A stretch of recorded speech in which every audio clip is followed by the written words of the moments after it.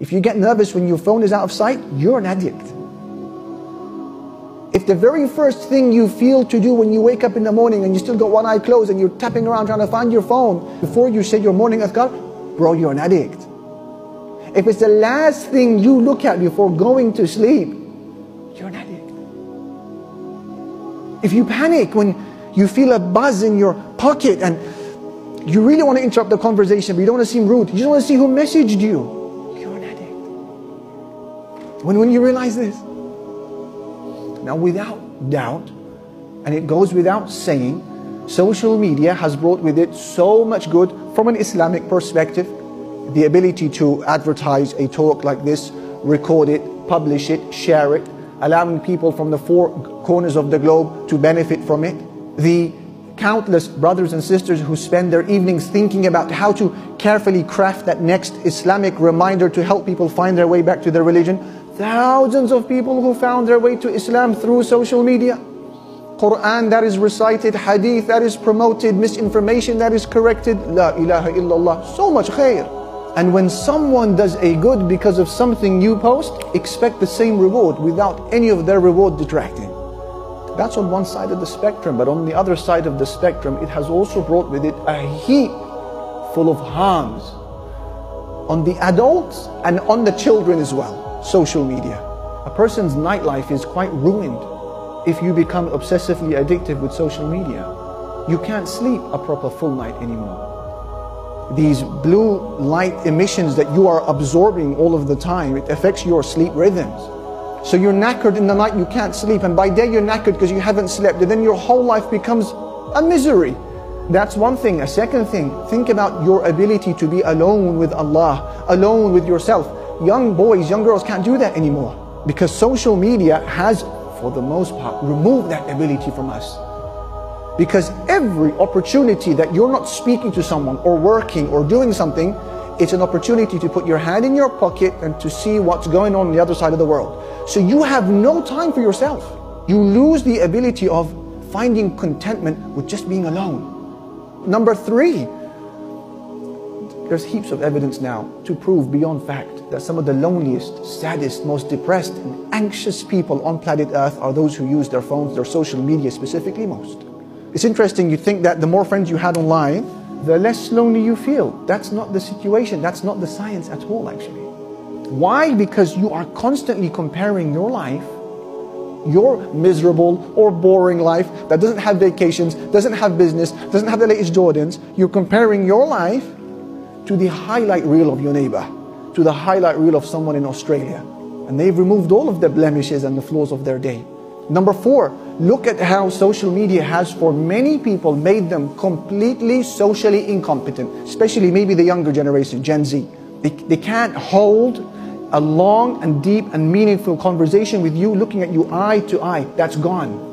Because over the passage of years, when you're obsessively using social media, what happens? Your mind now is hardwired and short-circuited to only be able to deal with short comments, LOLs, thumbs up, likes, hashtags, shares, and you lose the ability to become an interpersonal human being.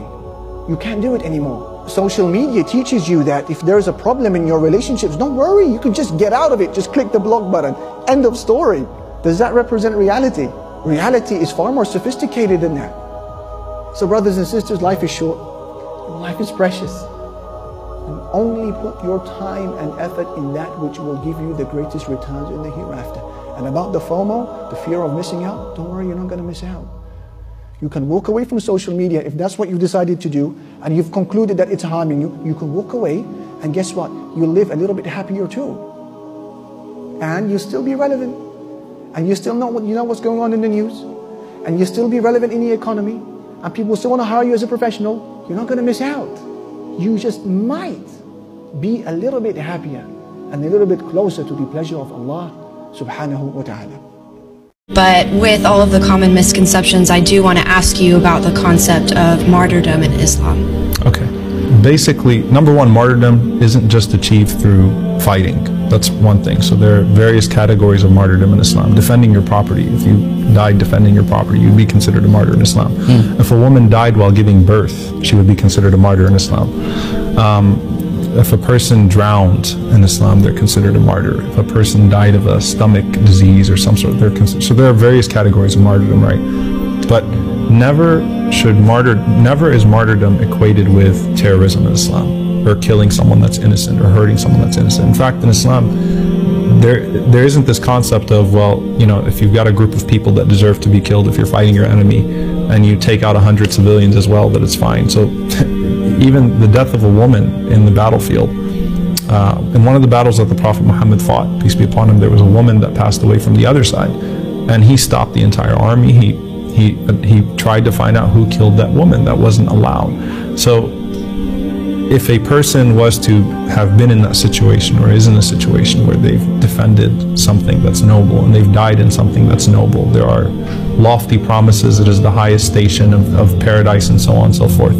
But never does that mean search it out or seek it out. And that's why I mentioned the hadith, the saying of the Prophet Muhammad, peace be upon him, which is, don't ever wish to meet your enemy in a battlefield. Don't wish for war. The first verse of the Quran is that fighting has been prescribed for you, but you hate it, even though you hate it. So we're not meant to be a people that crave violence or that crave war. But once a just war does take place, then certainly those noble men and women would be praised for their service and sacrifice.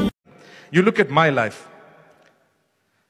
People might be looking and say, oh, what challenges does this guy ever face? He's living the life, as they say, right? That's not true. You would never, ever want to live my life. Not for a day. Trust me, not for a day. Allah gives everyone a certain capacity to take things. I remember one of our sheikhs, and I'm going to end on this note. I think I have a bit more time, inshallah. Okay, a little bit more time, inshallah. Don't worry.